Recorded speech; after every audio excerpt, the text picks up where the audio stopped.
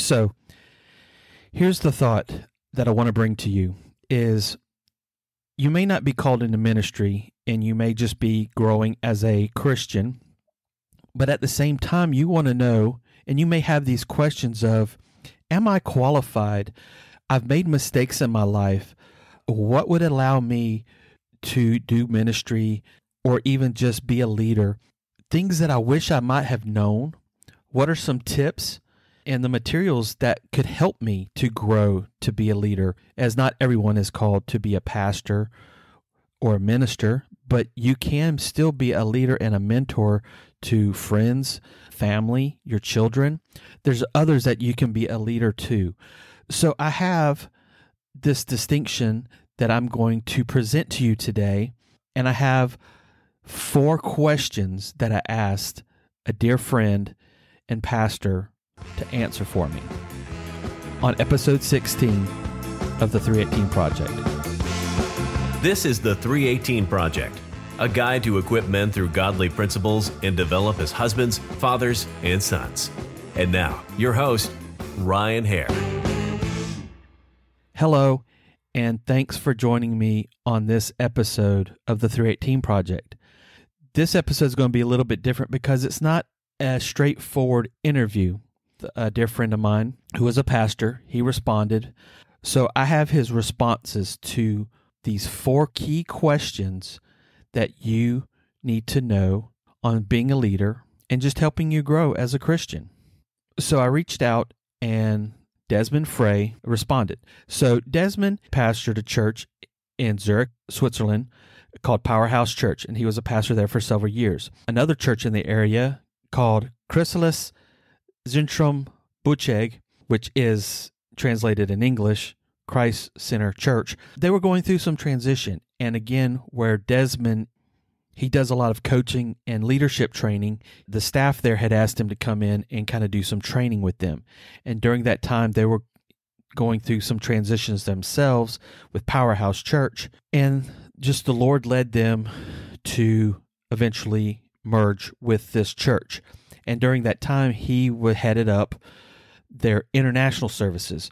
So now he is the lead pastor for the international services of this church. So with this, he is also part of the staff, and he also oversees 4 other churches. During this time, he also teaches and speaks to pastors and students in universities and ministerial schools throughout Europe, Eurasia, and several of the foreign Soviet countries. They're also part with their missions in their church that includes fighting against human trafficking, and especially in the country of Moldova. So besides these ministries, him and his wife Sandy, they have been married for 34 years now. They have 2 sons and 2 daughters and 9 grandkids. But him and his wife Sandy, they host around 2 to 4 refresh marriage seminars a year around the world. So he has this vast knowledge and training and teaching leaders and up-and-coming ministers. So I've asked these 4 questions, and I'm going to go through and present these 4 questions for you to hear, and then we're going to hear his responses. And then after that, I'm going to kind of expound on some of his answers of what I feel, even for me, what are some things that would go with those questions and his responses as well.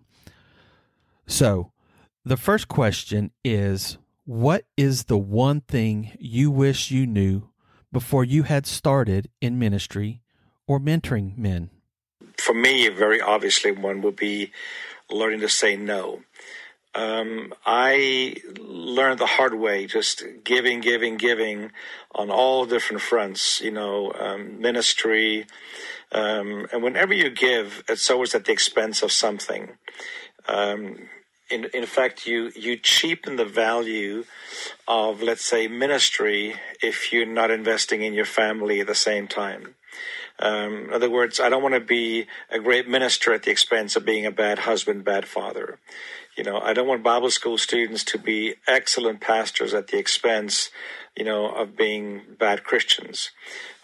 So that's kind of what I'm saying with that. I was way off balance with that in the beginning, because my zeal and my hunger to accomplish something, which most young men in their 20s and 30s, they got to drive to prove to themselves that they can do something.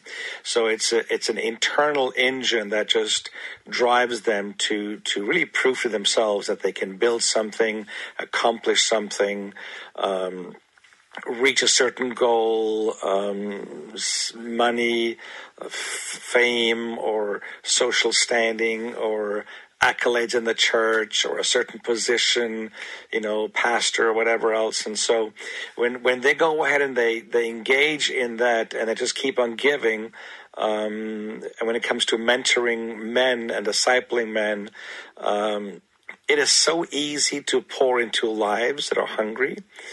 But eventually you oversaturate the sowing and the giving into a life where they cannot even absorb all that you give.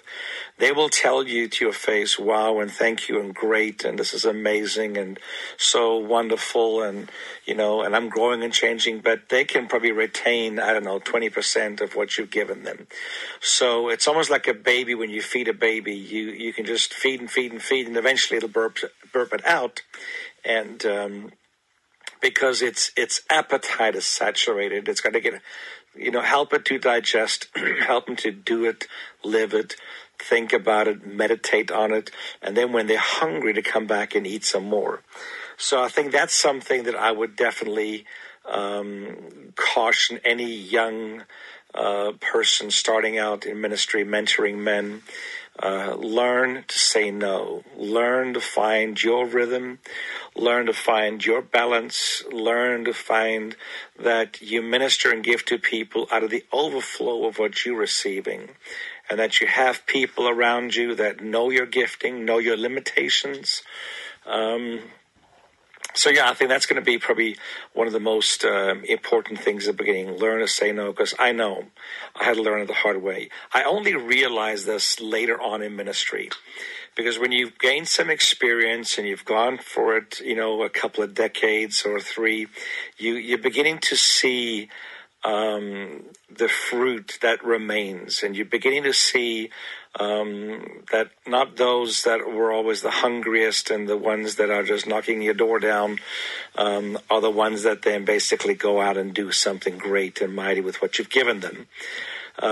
So you begin to discern also who is really a vessel that's kind of worthy of you pouring into, because you really don't want to throw your pearls before swine. You don't want to just go out there and be an open faucet. It's kind of like, the hose pipe, the garden hose.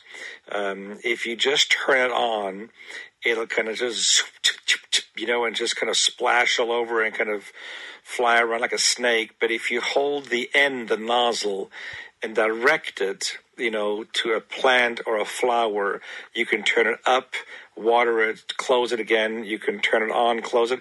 You can be a lot more strategic in how you do that. And people that say no, one person once said this. In fact, Zig Ziglar said to me once, one of the biggest difference that he thinks between successful people and unsuccessful people is that successful people know when to say no. And he, in fact, he added on saying he probably says more no than yes. And he really feels that he's an empowerer, a yes person, but he will say no to something that is not convenient, timely, in his calling, in his flow, in his rhythm. And that's something you usually learn the hard way. So I would give that to a young person. Starting out ministry is one of the most important things. I have to agree with Desmond on that sometimes we do have to learn to say no. So many times we feel as leaders, and not just in church, but even at work, around your family, sometimes you want to be that person that everybody loves and wants to be around. And so sometimes it is hard to say no, because then you feel like you're hated or people won't like you and don't want to be with you. But sometimes you can only do so much, not just as a minister, as I've said, but you may be just being that dad or husband, and sometimes there's just so much that you can do, and it's going to take those times of saying, no, I can't do this role, I can't carry this load. And even for a minister that's trying to grow a church or grow a fellowship, sometimes you're going to have to say no because your family does take that priority, as Desmond was saying. And the other part is, if you're looking for that person that's going to mentor you, or even if you're looking to disciple and mentor somebody, that part of oversaturating, because again, there's only so much that you can take in at a time. And so it's not a short-term answer. So you can't feel like you have to just give everything into them in a short amount of time. It's going to take that time of nurturing and growing and allow them to grow through that. Now, the second question that I presented to Desmond is, what is the biggest mistake you have made, whether it's as a mentor, a husband, a father, a leader, or even a Christian? The answer for me for that would be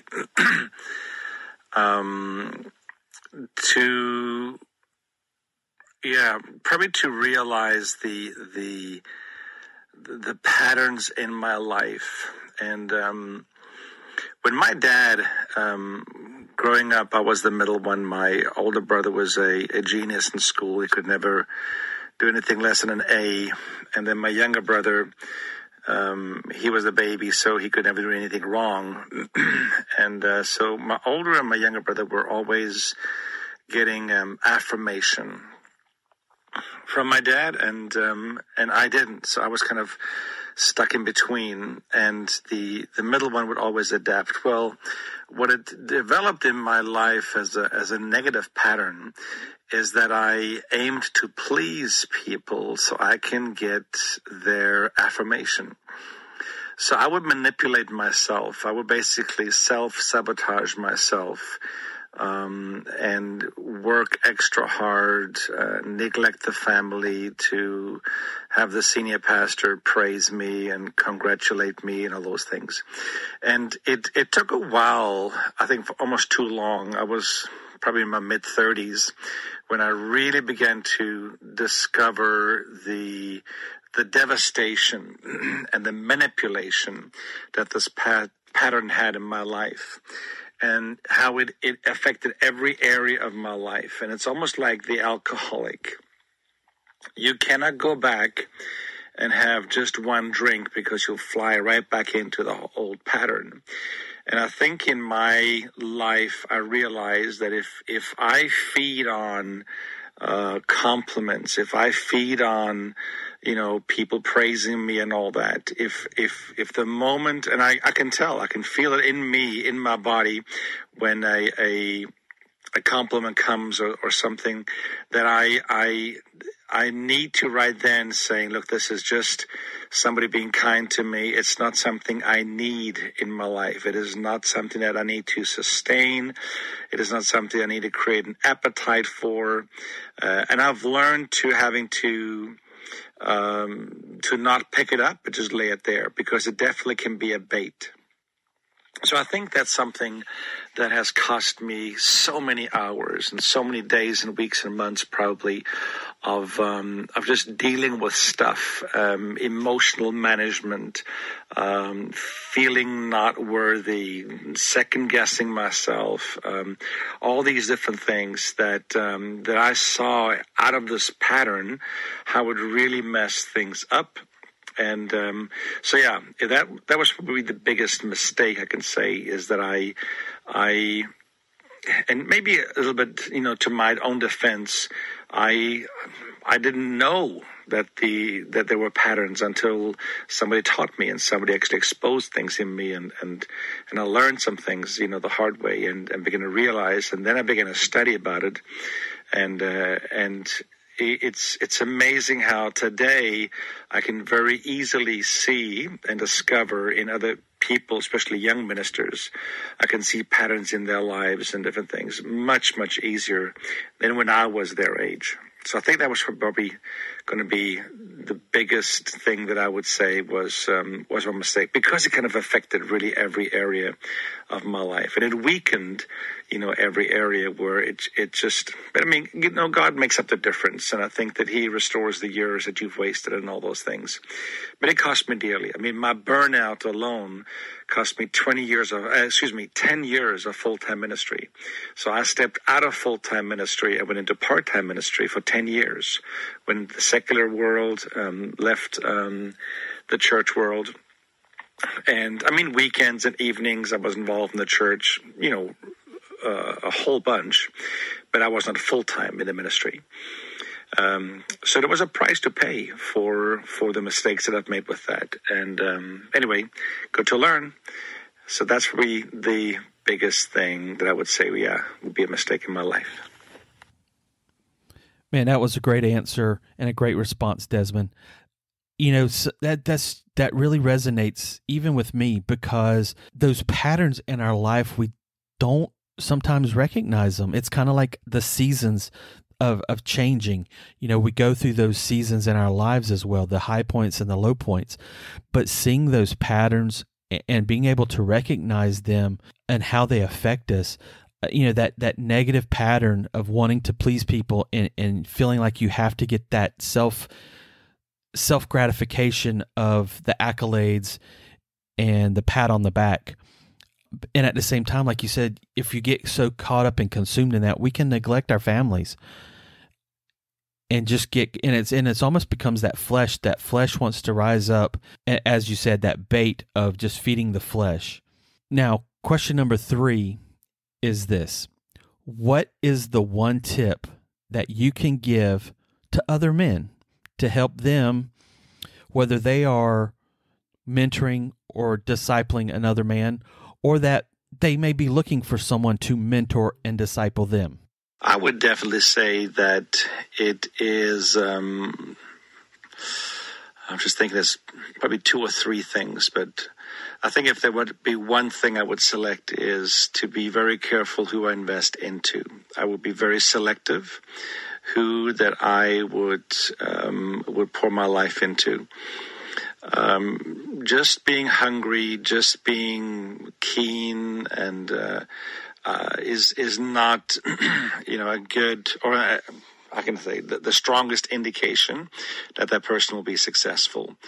I really got to see why they would need this. Is there really a calling upon their life? Do they have a lot of personal issues and problems in their lives that they feel the teaching of this men's curriculum and all the revelation that comes from that, is that to basically help them heal and help them just to get well and to sort out their mess? Or is it to really going to build them? I think the people that are most successful with what I've given them are people that kind of have, 2 tracks, on the train line. And the one is they do realize that they need to change, and they do realize they need to grow and make some major decisions to really, move from dysfunction to being functional. And then the other one, of course, the track is that they will go ahead and they want to support and feed and nurture a calling that is upon their lives. And I think there's a healthy balance in between that. I think people that can realize the balance in that are people that are going to be very successful. But there's those that, don't really want to nurture a call. They just want to sort out their mess. They want to, deal with the habits in their lives and the hurts and the dysfunctional upbringing and all that stuff. And those people are more like patients. And the moment they feel that they're going to be a little bit healthy, they will leave the hospital. They will leave the program. If they feel like, okay, I'm better now, you've poured your life into them, they say, thanks, see ya. those are the people that sometimes would really irritate me because, I pour my life into them. I help them get their marriage back together. I help them find a job and get their life straight. And the moment things are flying formation, they just seem to be turning around saying thanks, going to a different church or whatever. And I've always had the big question, why? And I'm beginning to realize they came in sick, and now that they're well, they don't need a physician. They don't even need a doctor. They can just go. And of course, the other hand is those people that have a calling upon their lives, that do realize that God's hand's upon them, that there's a mandate that they need to fulfill. And that keeps you kind of humble. That keeps a good balance, because you'll never really arrive in saying, I am now fully qualified. I'm fully, doing what God's called me to do. There's always a growth process with that. There's a maturing with that. And people that I've seen that know the difference between those two, they still have issues in their lives, which means they stay humble enough to be teachable and correctable.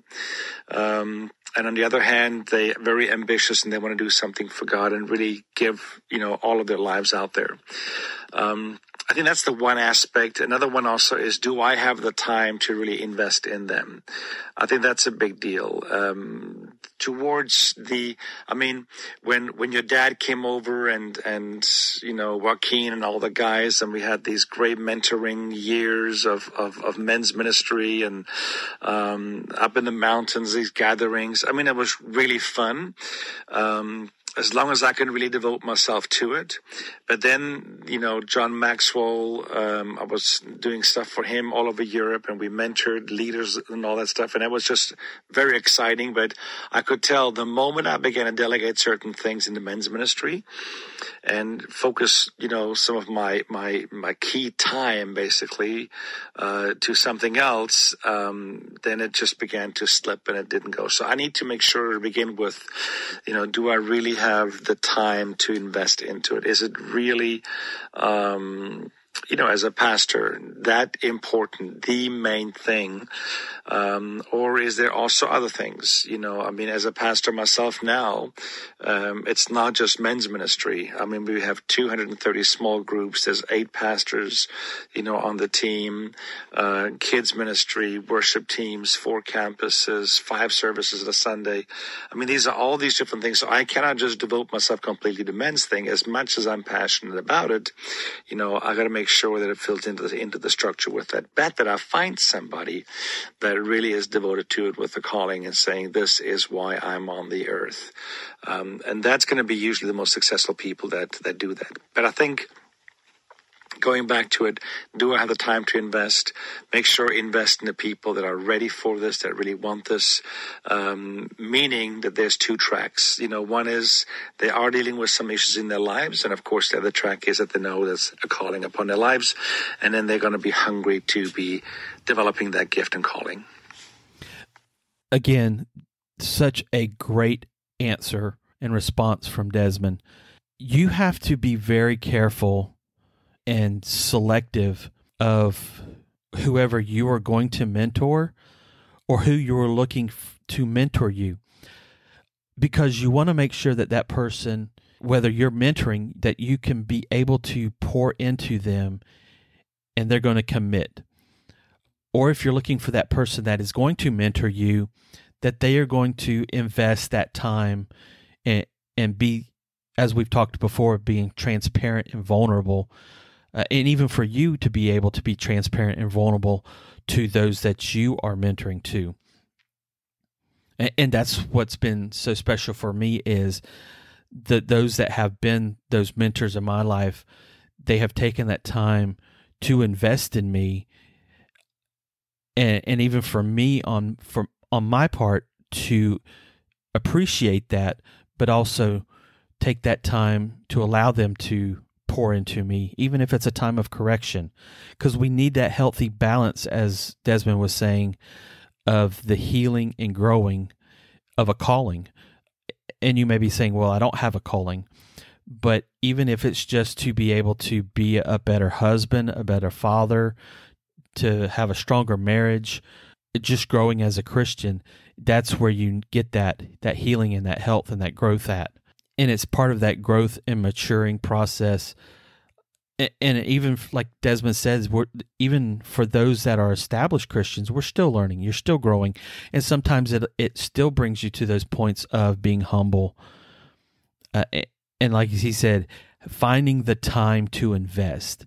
That's the biggest key, as with that, of finding that time, whether it's even just a once a week. And that's what I have a dear friend of mine, and we've already had on a previous podcast episode, Lee Grady. He finds that time once a week to send a text of just some of his discipleship tips and notes, and even sometimes checking to see how you're doing. And that is key to being a mentor, is finding that time to invest in growing with them and in them, and investing in those that are ready and hungry to develop.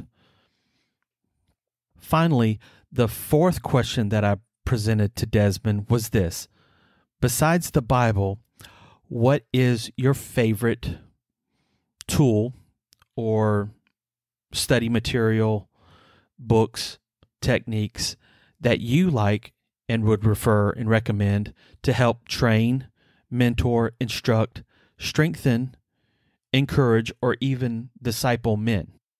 Obviously, I think hands down, the curriculum majoring in men is still my most favorite when it comes to mentoring guys. I think also very good is John Maxwell's Equip course.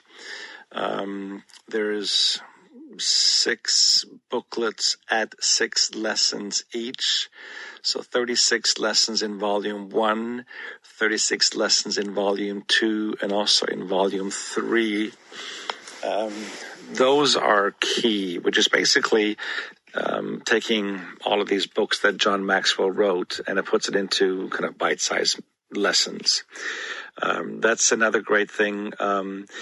I think also what I've really learned, or whom I learned from, is Casey Treat, Renewing the Mind, his teachings on that, his teachings on your vision is your future. That's been very, very helpful.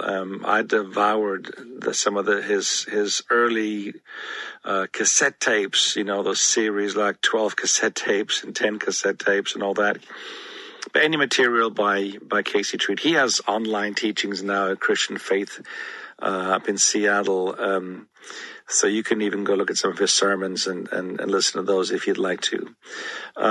Frank Damasio's book, The Making of a Leader, old classic. I don't know in which print it is now, but it's probably been printing tens of thousands of copies of that. It's just an amazing book on leadership. It's very theological. It's very thorough. A lot of scripture support and all that, yet very easy to actually page through and to see topic by topic. What I've learned most out of that probably is just the process of the call, the process of discipleship, the process of moving, people basically down the timeline of their development process. That was really very, very helpful. I love actually Dr. Caroline Leaf, the neurosurgeon turned ministry. And the reason why is just because of some of the neuroscience behind habits and what the brain does and how to deal with crisis and how the brain functions, and the endorphins, and just getting some of the practical views of neuroscience helped me to really look at men struggling with habits, struggling with identity, struggling with different things. It helped me really appreciate that it's not always just a sin question, that there's been conditionings beforehand, there's been different things happening. Why do some guys seem to snap out of, lulls and depressions and bad habits much faster than others? Well, I think it's got also something to do in how the mind was shaped and formed in the younger years. And I think it's a bit naive to say I'm not trying to discredit God's word and the power of the anointing and all that, but I think there is a factor to learn when it comes to really the way God made us and made our brain. That every impact has a reaction. That anybody who's loud and going out in a sense of anger or uncontrollable lusts or just different things, that is just the fruit, and we don't deal with fruit, we look at the root. So every action has a reaction, and oftentimes the reaction is the public, but the action is the secret. And so it helped me just to understand. So all of Caroline Leaf's material is great, but there's a few ones that I really enjoy when it comes to, like I said, habits and dealing with toxic thoughts and all those things. I just love that kind of stuff, and it really spoke to me. And I think just the experience in life that I've had, I know you asked about materials, but I think it's very important to become a student also of what you've learned, and a student of your life and your ups and downs and your failures and successes and those things. And that, of course, is great.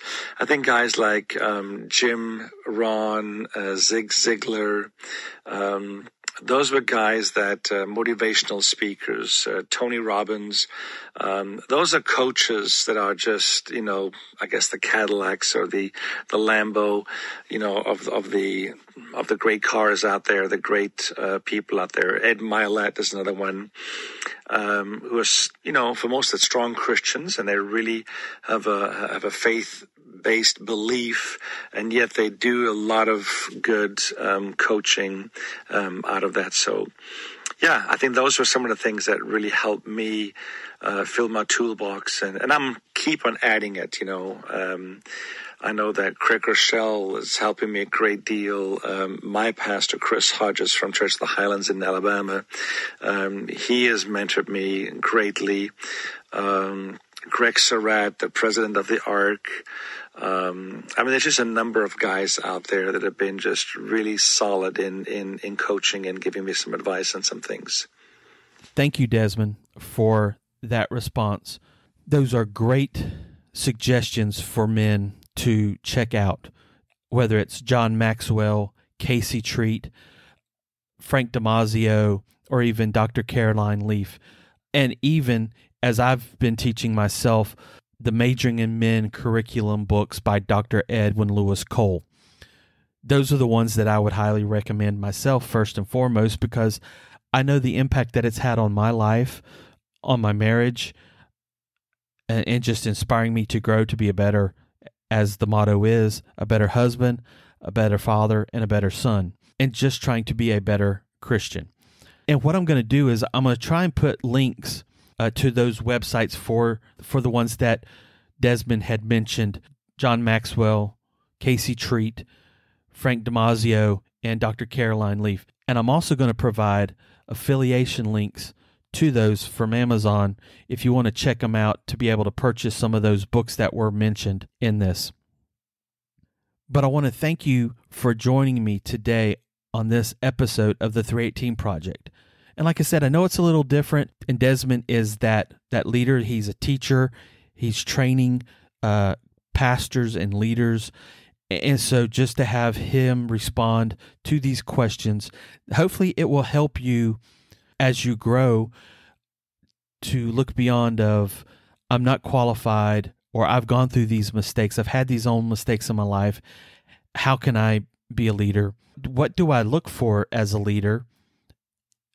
And what can I do to be a better leader through studying and just growing? And I want to thank you for joining me, as I've said. I want to thank you for joining me on the 318 Project. And if you can, just remember to like, subscribe, and of course, share with other men this podcast. And like I've said before, and I still want to emphasize this, if you have any thoughts, comments, or suggestions, you can reach me at speakpipe.com/the318 Project.